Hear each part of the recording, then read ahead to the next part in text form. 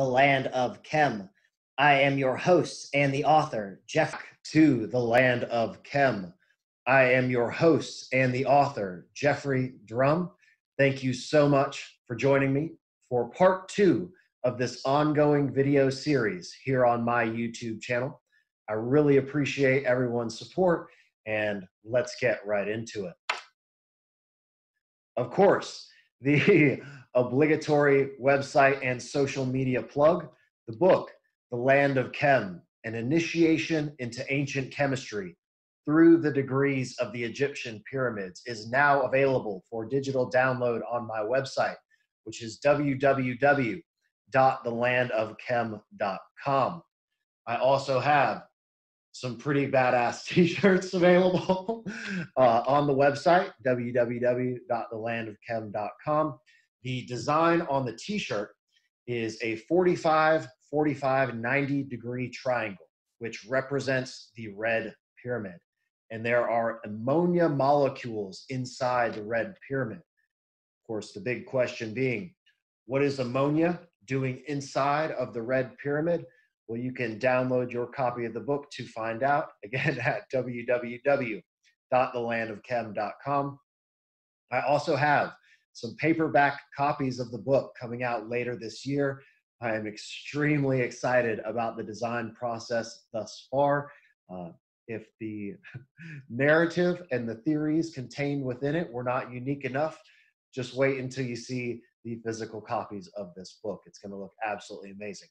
I will be making a formal announcement about the book release on my social media page, which is on Instagram at The Land of Chem. So please follow me on Instagram if you're interested in keeping up with my regular posts at The Land of Chem.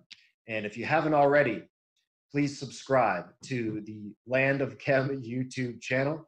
If you like this video, leave a like. Please feel free to leave a comment below. I'm genuinely interested in hearing everyone's feedback. I love the comments, and I'm very much looking forward to hearing what everyone thinks about these videos and about the book. Okay, so a little background on the name of the book, The Land of Chem, spelled C-H-E-M, which is just a play on words for the original name of Egypt, which was K-H-E-M, Chem. And the word chem meant blackness, which referred to the rich, dark alluvial soil surrounding the Nile River, which was produced by the annual Nile River flooding. And we know that this flooding was essential to the Egyptian civilization. From this dark, rich alluvial soil, they were able to produce all of the crops that sustained this civilization. So again, Egypt gradually became to be known as the land of Chem. However, there is a secondary interpretation to the word chem, which applies to the alchemical or chemical reaction process. And there is a stage of the alchemical process known as the nigredo.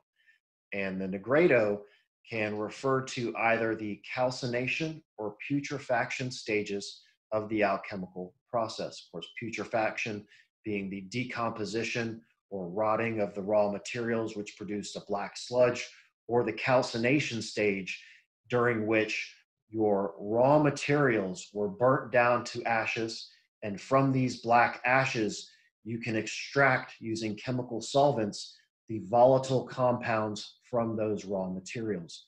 So again, the word chem, meaning blackness, has its origins in the Nile River flooding and also in chemistry. And we know that Egypt was the birthplace of the science of chemistry. They were masters of chemistry. So again, the land of Chem referred to the land of the Nile and also the land of chemistry.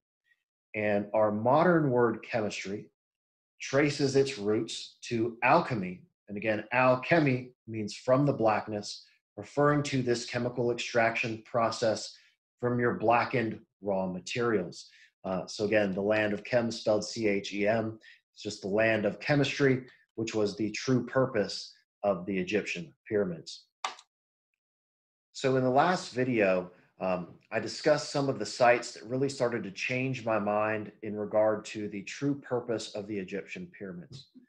So I traveled to Egypt, intent on investigating some of the alternative theories in regard to the Great Pyramid. However, when we arrived, I quickly began to learn that those theories were not applicable and there was a completely different story to be told.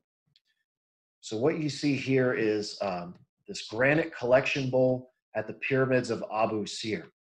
And this granite conduit led from the pyramid underneath the black basalt floor of the adjacent temple, and the conduit led out into this granite collection bowl or granite receptacle.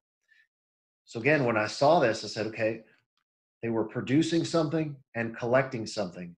And the theory contained within the fictional narrative of the land of Chem is that the Egyptian pyramids were producing chemicals on an industrial scale. So if the Egyptians were masters of chemistry and they had knowledge of this science, it made a lot of sense to me that they would also be producing these structures on a large scale. Again, chemistry being essential to any great civilization, the same way to the ancient Egyptians as it is to us in our modern day society. We could not survive without chemistry, and I believe the same to be true for the ancient Egyptians. So again, one of the theories in the book is that the temples adjacent to the pyramids either function as collection sites or sites for the preparation of the raw materials that were then introduced into the pyramids, which created chemical reactions and produced chemicals on a large scale. So this was the first site that we visited that really got my wheels turning in regard to the pyramids being connected to the science of chemistry. Another unexpected departure in our trip to Egypt was a journey inside the Red Pyramid of Dahshur. And this was the second site we visited that really completely changed my mind in regard to the true purpose of the Egyptian pyramid and led me on the path of discovering the pyramid's connection to chemistry. And as soon as you travel down the northern shaft into the first chamber of the Red Pyramid, you're blasted with this overwhelming and intense smell of pure chemical ammonia. And there is chemical staining that covers the walls of these chambers. You can see here on the left, this is the third and final chamber, the synthesis chamber. Again, the dark nebulous staining in the upper portion of the vault here. And on the right, you can really see the pattern of the chemical staining in this first chamber. Now, the specific pattern of this chemical staining is an indication of the flow dynamics that were involved in the structure's operation. So the pyramids were designed to harness the Nile River flooding, and water was channeled from the Nile into the reservoir surrounding the structure, and that water was utilized inside the chambers as a mechanism of the structure's operation, and also in many cases as an initial reactant in the chemical reaction process. And the water was used to produce chemical reactions and then to move chemicals throughout the structure.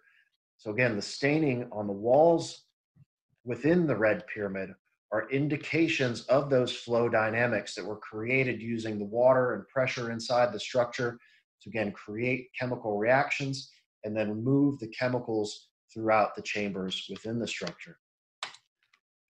So after my experience at Abu Sir and inside the Red Pyramid, this is what I was picturing inside my head. I was very familiar with the internal configuration of the Egyptian pyramids. And you see here on the left, the step pyramid, the bent pyramid, the red pyramid, and the great pyramid. And I began to conceive of this notion that the chambers inside these structures were actually large-scale beakers or flasks. Again, we know that the Egyptians were masters of chemistry on a small scale, and they would have had the knowledge to engineer these structures and produce these chemical reactions on a large scale. So instead of looking at these chambers as just stone burial chambers, I began to think of them as vessels for chemical reactions. And if you evaluate the Egyptian pyramids, breaking down each component as a unit of a chemical manufacturing process, you can begin to truly understand these structures. So again, you have these beakers that produce the chemical reactions. You have these connecting tubes that link your beakers and link your flasks together. You have these condenser columns and, again, small scale laboratory apparatus. And you see those same components in the Egyptian pyramids. The chambers would have been your reaction vessels. You have shafts that connect the reaction vessels. You have shafts which were used to introduce the raw materials into the structure. And again, looking here in the bottom right corner on the left, the interior components of the Great Pyramid, my original thought was that the Grand Gallery here might have functioned like a condenser column.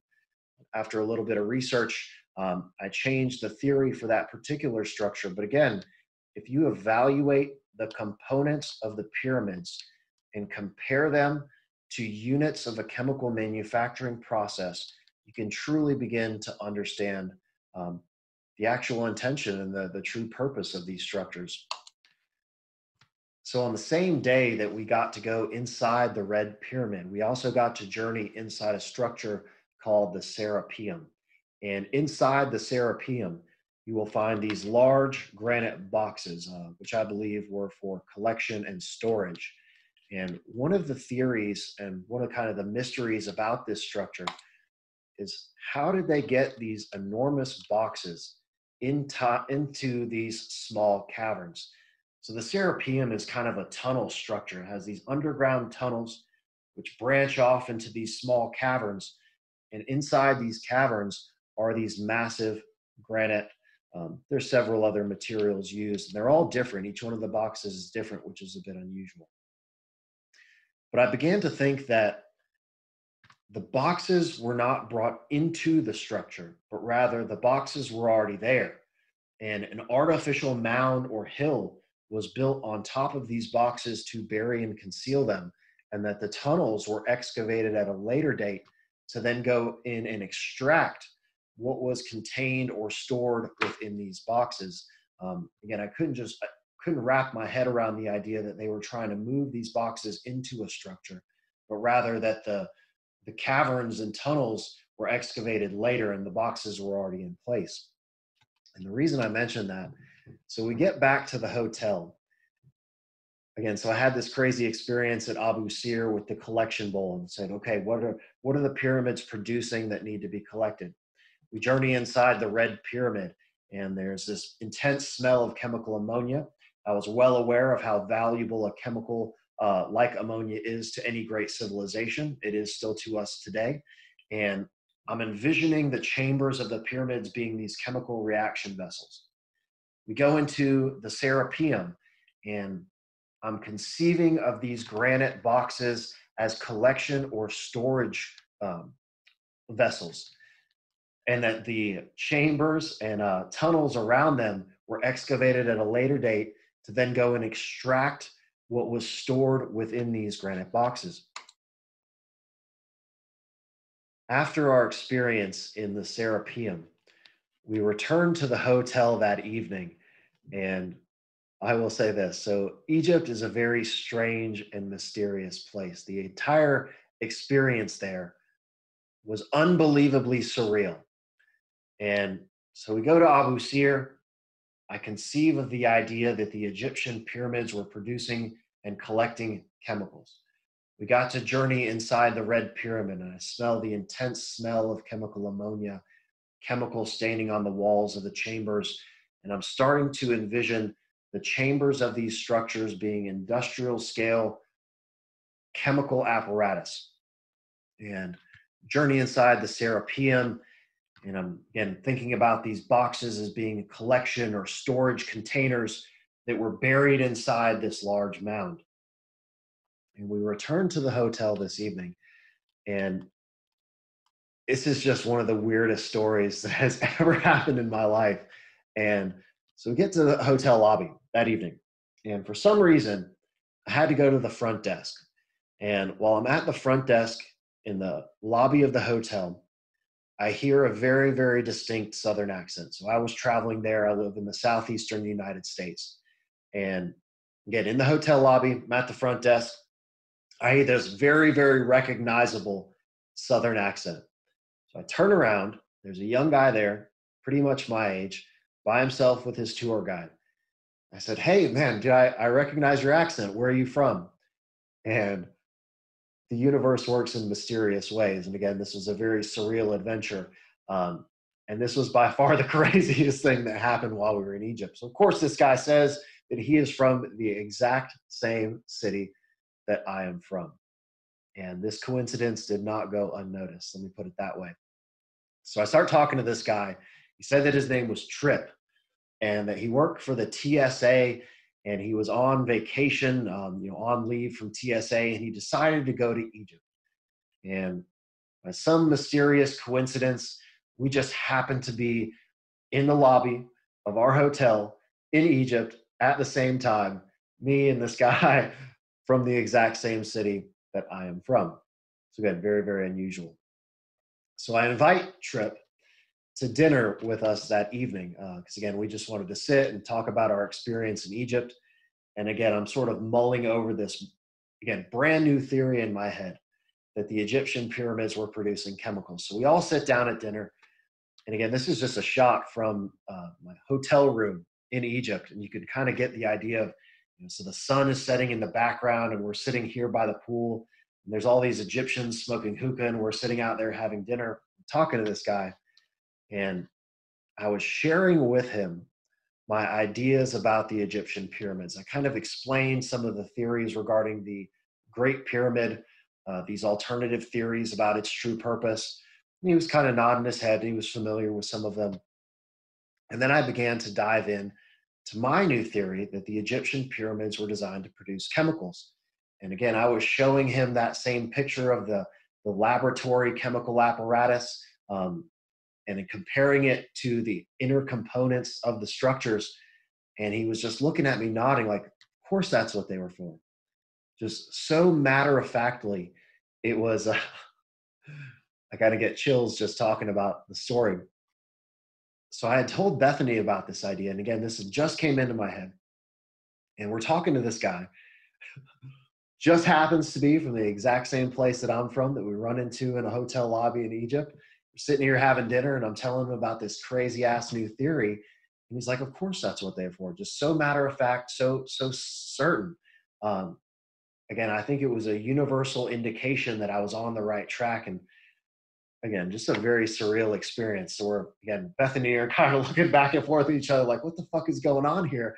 How does this guy know about this already? Because again, he wasn't surprised at all.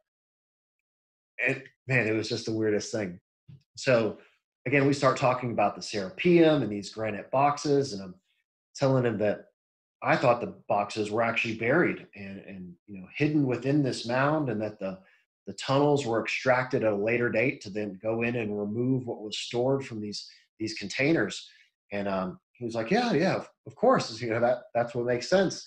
And he was asking me what I thought was stored in them. And I said, well, I don't really know at this point. And he looked at me again, very matter of factly. He said, waste material. And again, Bethany and I are kind of looking back and forth at each other. It was, again, a very, very surreal experience. And so during this journey that led me to writing this book, I've had a series of events that have just, again, been universal indications that I'm on the right track and that the theory that I had come up with was worth pursuing, worth investigating, and worth sharing with everyone. Um, it was absolutely crazy. Again, I still kind of get chill bumps. Trip, if you're out there, uh, again, thank you for joining us. It was absolutely crazy. All right, so a little background on the time frame that I use in the book. I do not believe that the Egyptian pyramids were built by the dynastic Egyptians, but that they predated that civilization. And there's some very good research going on right now in regard to the end of the last ice age, circa 10,000 BC, and the ancient civilizations that existed in North and South America. And part of the narrative of the book is that there was an ancient civilization in the Americas that had knowledge of chemistry. And there was a large-scale catastrophe, again around 10,000 BC. They say that a comet hit this ice sheet that covered the northern part of North America, which created a massive global flood. And I do believe that to be the flooding that is referred to in the Bible and all of these other ancient myths. So the refugees that fled this ancient civilization would have crossed the Atlantic and brought their knowledge of chemistry into Europe and Africa. And again, the time frame of the book is 7,000 BC. So again, if in 10,000 BC there was this massive catastrophe, the refugees flee into Europe and into Africa. They gradually migrate to the interior of the country, and several thousand years later, they are building these pyramid structures in Egypt. And again, the time frame I use is 7,000 BC. Again, the pyramids of Egypt were designed to operate in conjunction with the Nile River flooding, and they would have needed plentiful rainfall for their operation. And as I began to investigate the history of the Sahara, I learned that from the time frame between 8,500 BC and 5,300 BC, there were actually monsoon rains that were transforming the Saharan desert into a vast and fertile agricultural area. So there are several components that would have been required for the operation of the Egyptian pyramids. Again, plentiful rainfall, large-scale agriculture, and also large-scale domestication of cattle, which is during this time frame, the archaeological and historical records do indicate that there was, again, massive scale domestication of cattle, large-scale agriculture, and significantly more rainfall and volume of water in the area. All three components which are essential to the operation of the Egyptian pyramids. And again, I don't believe that the dynastic Egyptians built these structures. They came several thousand years before and were repurposed around the year 3500 BC when the dynastic Egyptians moved back into the area. And again, the domestication of the cattle and the large-scale agriculture are both essential to the operation of the step pyramid, the step pyramid being the first structure in the sequence of chemical manufacturing plants that were constructed in Egypt. So I didn't know this until we got to travel to the Giza Plateau and investigate the three pyramids of Giza, that these structures were actually color-coded. And the color of these structures has a direct correlation to the alchemical/chemical reaction process. So the Great Pyramid of Giza was cased in limestone, white limestone. The middle pyramid was cased in red granite, and the third and smallest pyramid was cased in black basalt. And this is just a quote from the chapter, The Fourth Degree of the Land of Chem, when Aquari and brother Julius travel to Giza so Aquari can receive the final degrees of the Egyptian pyramids. And these degrees are all conferred at night. And he and brother Julius travel to this survey platform which overlooks the Giza Plateau. So the three Giza pyramids, one cased in iridescent white limestone, one in blood red granite with a white limestone peak, and one in coal black basalt, stood before them in the distance, glowing radiantly in the moonlight, their reservoirs perfectly reflecting the stars above. They were alive. And at this point in the story, Aquari already knows that these structures indeed were alive inside with chemical reactions. And he's overlooking the plateau and becomes overwhelmed by the beauty of these structures and the knowledge of what was occurring inside them. So I just wanted to share that quote. It's one of my favorites from the book, and just kind of a beautiful picture of how these structures would have actually looked in their heyday. Okay, so in this image, you can see the connection between the color coding of the three Giza pyramids and the three colors used to depict the chemical reaction stages of the alchemists. And you can see here on the left, this is a depiction of the nigredo stage of the alchemical process. And again, we know that the word alchemy, meaning from the blackness, referred to this chemical reaction where solvents were used to extract the volatile compounds from your burned or putrefied raw materials. So again, you are extracting chemicals from the blackness, the word alchemy, which led to our modern word for chemistry. So again, black nigredo stage, you have the white albedo stage, and you have the red rubedo stage.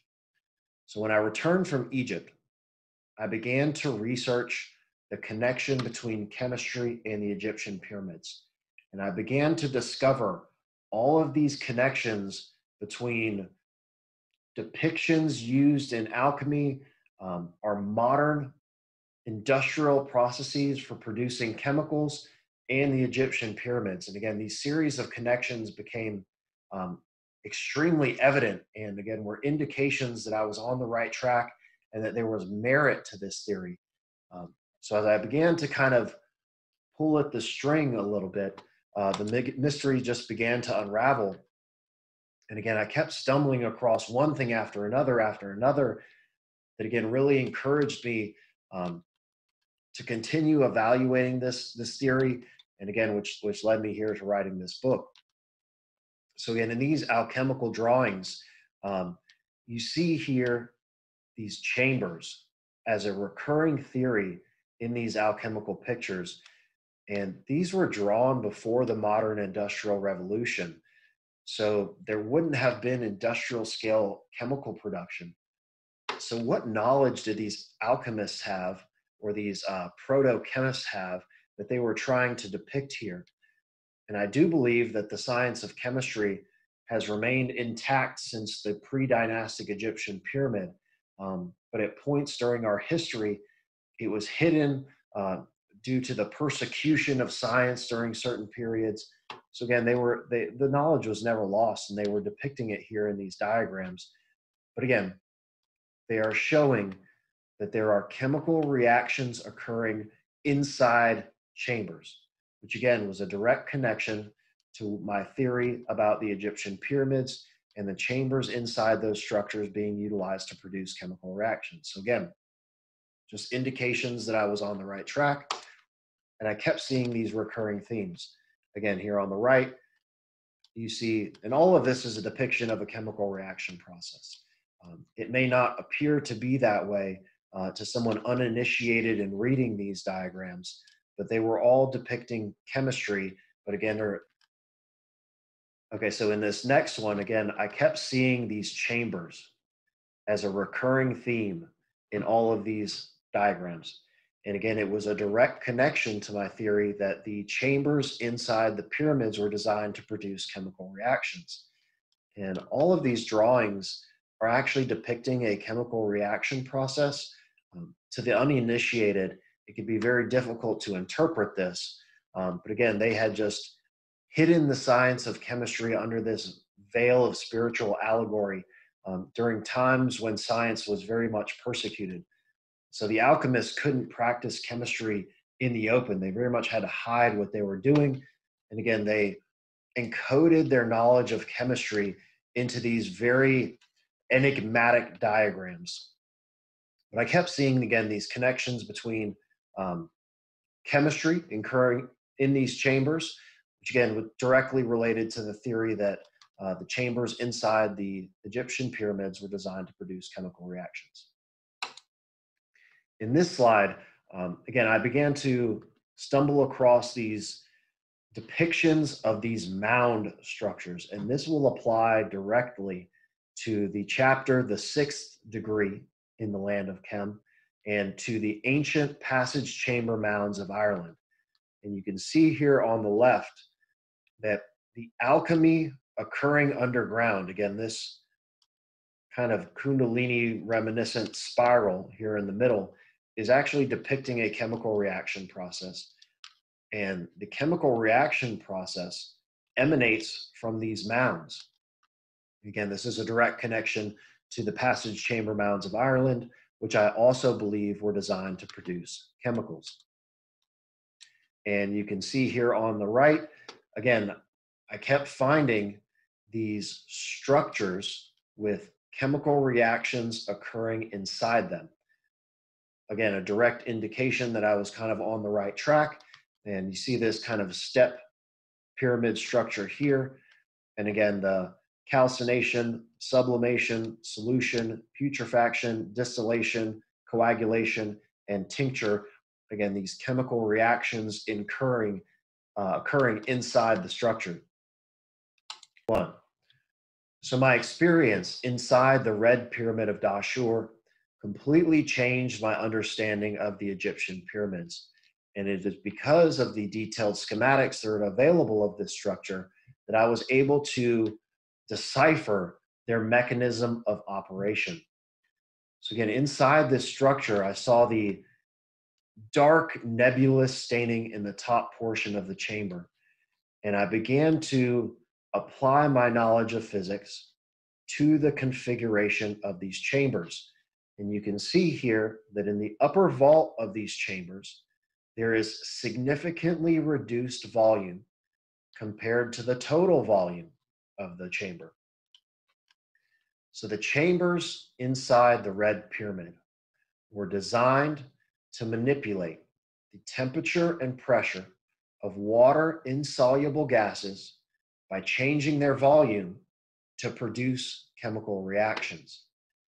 I won't go into the specific details as that's contained in the book, but I knew that they were again manipulating temperature and pressure by reducing the volume of the water insoluble gases to produce a chemical reaction. Again, so you're reducing volume and increasing temperature and pressure. And I knew that the Red Pyramid smelled like ammonia. And there's all this chemical staining, and the smell intensifies as you get to the third and final synthesis chamber. So I began to research the possibility that the Red Pyramid was producing ammonia. So I began to look into the modern industrial process for ammonia production. And let's evaluate this diagram quickly. So inside the Red Pyramid, you have three chambers. First chamber, your second chamber, which are at ground level inside the structure. And you have an elevated third and final synthesis chamber. So as I began to research the modern process for industrial production of ammonia, again, I found an immediate.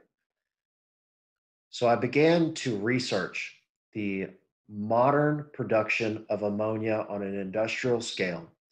And I found this picture of the original apparatus that was designed to produce ammonia.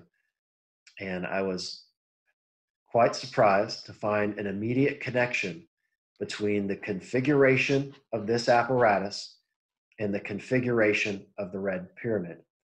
The Red Pyramid had three chambers, two at ground level, and the elevated final synthesis chamber. And that is exactly what you see here in this apparatus that was designed to produce ammonia.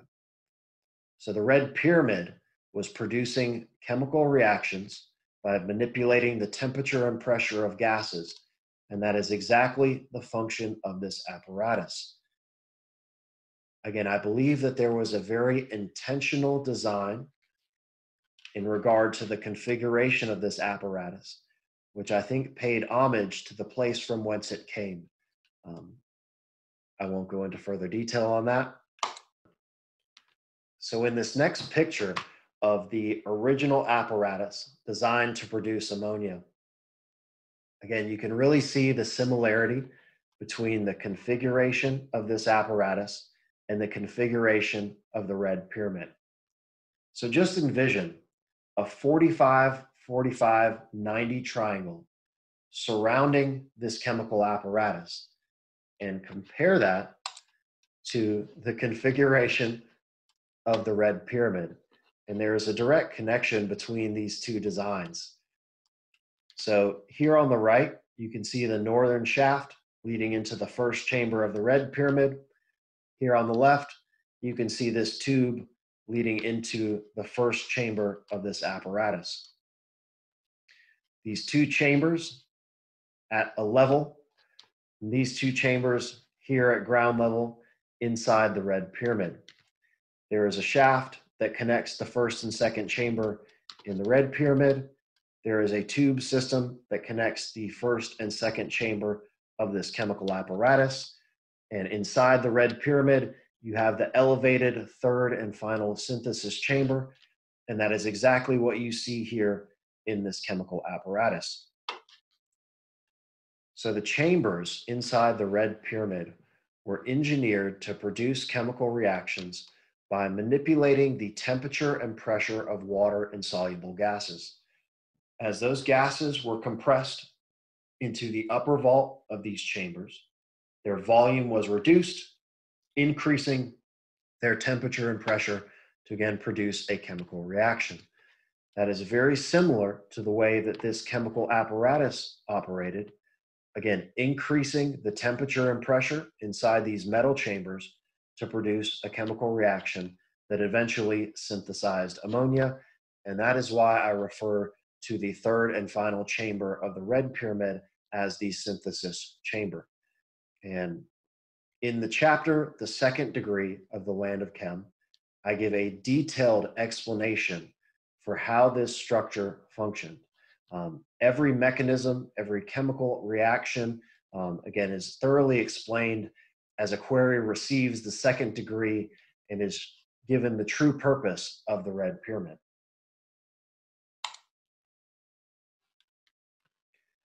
Okay, so in this picture, again, this is a photo of Bethany and I inside the first chamber of the red pyramid. You can see here that the staining in the upper portion of the chamber starts precisely at the third tier.